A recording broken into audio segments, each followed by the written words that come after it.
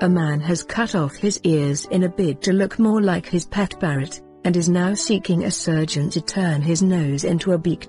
Ted Richards, 56, is obsessed by pets Ellie, Tika, Timney, Jake and Boobai, and has his face and eyeballs tattooed to pay tribute to them. The eccentric animal lover, who has 110 tattoos, 50 piercings and a split tongue, had his lobes removed by a surgeon in a 6-hour operation. He has given the severed ears to a friend he said would appreciate them by preserving them in resin. Mr. Richards said he was delighted with his new look. He said, "I think it looks really great.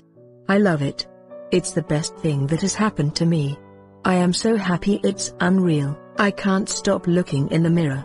I've done it because I want to look like my parrots as much as possible. I've had my hair long for so many years, my ears have been covered up. I have to admit I did used to get teased at school about my ears because they were big, but that's not the reason I've had it done.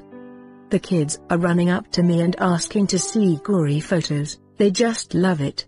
They are just so fascinated.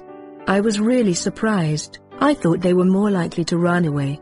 Mr. Richards, a retired shoe factory worker, got his first tattoo in 1976 and has since built up a collection covering almost his entire body. Since undergoing the operation, he says the only issue he is keeping his glasses in place, so he has had 2 small metal pins added to the side of his head.